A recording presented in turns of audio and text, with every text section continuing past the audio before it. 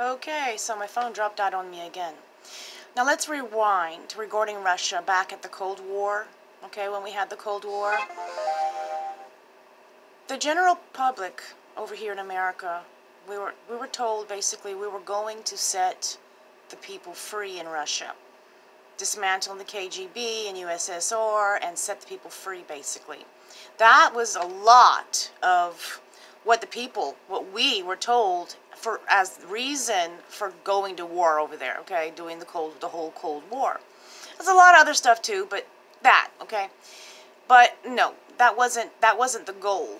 These Luciferians that run things now, let's just be real here, the cabal, the bankers, whatever you want to call them, they did not want Russia to establish an oil-backed currency. That's what they were trying to do.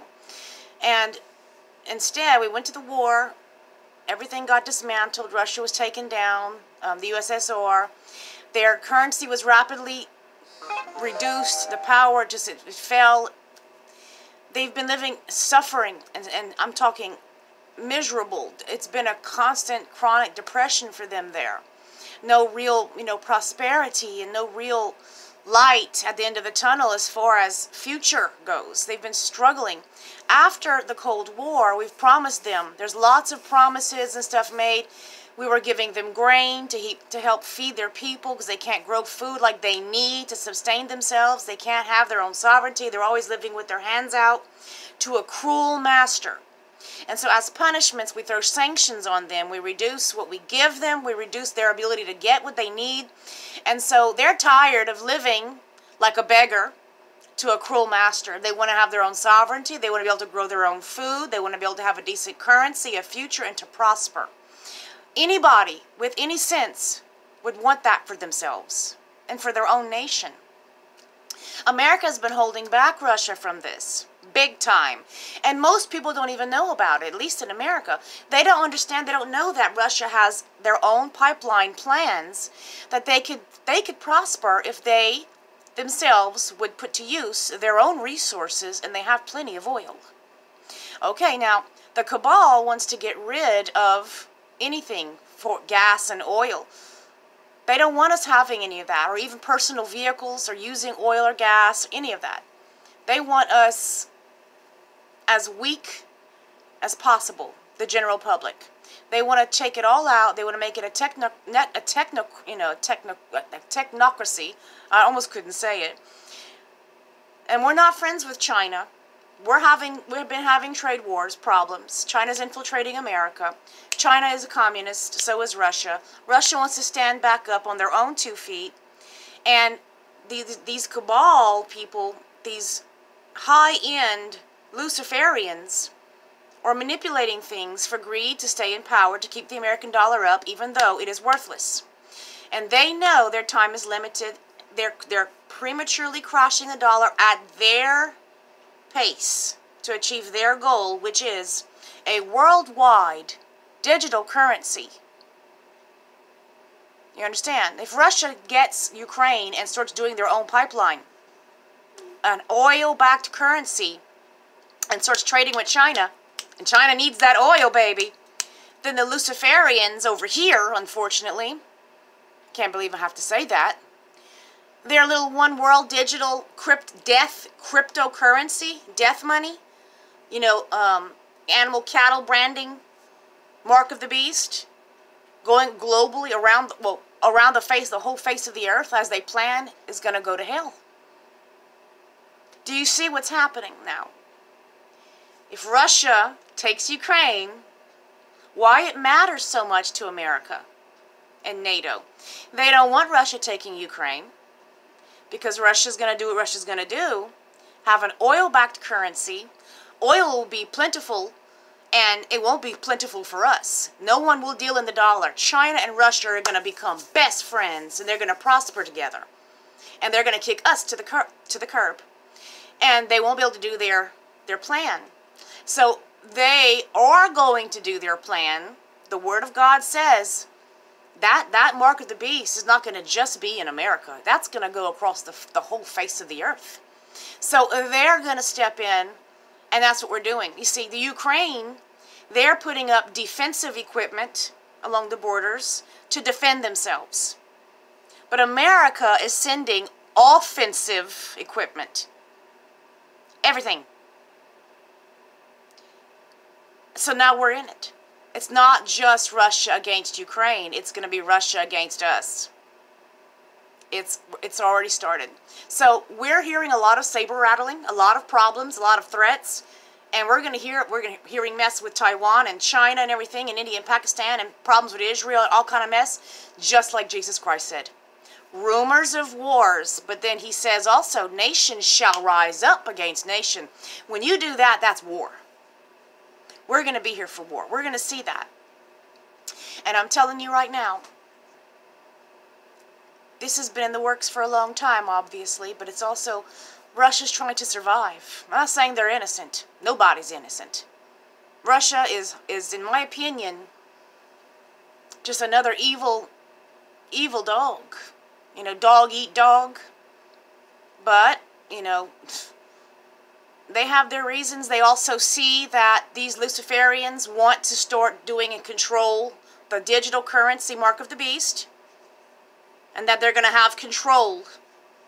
And Russia doesn't want to be trapped forever and their people in that control.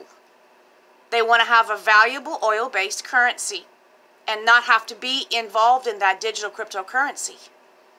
They see what's happening. They want to keep their people free from that, but underneath their tyrannical, authoritarian dictatorship, communism. So they're evil too, but they see the greater evil, what's coming, and they're having to make moves now. Because they're not going to survive. They have no future. They can't grow their own food like they need. They can't keep a population, a growing one especially, and their population is shrinking. Meanwhile, over the last 20 plus years, almost 30 years now, they've been allowing Muslims to move on up into their territory to mix and become one. Because Russia plans on going south, expanding south. And so it's important that, you know, because they were losing people and their populations are shrinking, not many of them having children to replace their parents. You have to have at least 2 children to replace the mother and the father. If you have just 1 child, and that's a common thing, you're gonna have half your population in a generation. So you need to have more and more and more children to grow. And that's not happening. They're starving, they're struggling. It's bad. And America's not keeping their promises and giving them what was promised to help them. And still, even if America was giving them what was promised as far as grains and resources, it's still living with your hand out at the mercy of a cruel master. Russia doesn't like that. I myself wouldn't like that either. That's horrible. You want to grow your own food. You want to have future. You want to be able to prosper. You want to have a decent economy and a valuable currency. That's what Russia wants. And so China's either way. You know, China can thrive with Russia and probably would prefer to do dealings with Russia than with America, to be honest. But right now, China needs us so much just to keep itself afloat because so much of its own economic power is based on our purchase. But if Russia develops an oil-backed currency, China will absolutely leave America and join up with Russia. And America will be left in the dark. And then the Luciferians won't be able to spread their mark of the beast across the face of the earth. You understand? So it's a currency war. It's always been about oil. It's always been this and that. America wants, the cabal basically, they want us off of oil and everything all over the face of the earth because they don't want Russia to have power. Because the only way Russia can have power is if they start drilling and pumping and selling and doing their own oil. They want to cut that all off. So I just want to tell you this. I want you to understand that it's all goes back to the mark of the beast, the plan of Lucifer for his a short time. He has a very short time to get things established. And so we're getting involved with all kind of mess. We're going to be in a war. We're going to see war. Absolutely. Russia has to do this or Russia dies. And America, the Luciferians that rule things, they know this. And they don't want Russia throwing a wrench in their plans. So guess what? There's definitely going to be a war. That's how deep we're in. It's so much mess.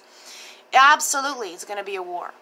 Russia has to move south. Russia has to get a currency established. Russia doesn't want to be in complete, total enslavement under America forever. Okay? The handouts and being a slave to a cruel master, no more. They want a future. They want to be able to stand. They want to survive. And so they want to move south. And they want to get involved and deal in oil. And that's their future. That's the only way they're going to have a future. If they don't do it, they have no future. They might as well lay down and die in a ditch. And do you know anybody with their children that would just go lay down and die in a ditch? No, I don't. So we're definitely, absolutely going into a war. And it's not going to be pretty. Not at all. Now, personally, from the visions the Lord gave me, I think that we are side-struck, like in our blind side. Like, I believe that we are struck by China and Russia. That's what I believe. I've had prophetic dreams about subs coming from China, manned by Chinese. I was in one in a prophetic dream. I was shown New York getting nuked. I believe that comes from Russia. I don't know that for certain, okay? I believe it comes from Russia. But meanwhile, while we're struck by a massive nuke over the New York area, we're also bombed multiple times out of this world, all over the West Coast. And I think that comes from Chinese subs, SLBMs, okay? That's what I think. But that it's going to happen in the middle of the day. I was shown this. It's going to happen in the middle of the day, almost like a surprise attack. And so I'm trying to share this with you. So please go into it, pray over it, check into it, trying to find out more what you can.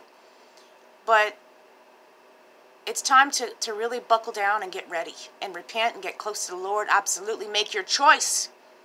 Like many people, they don't believe in Jesus. They don't care.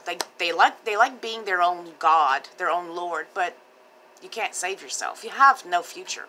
You're damned in that way. And many things are going to happen that are going to come upon us so rapidly. It's going to absolutely put a lot of people in a horrible shock.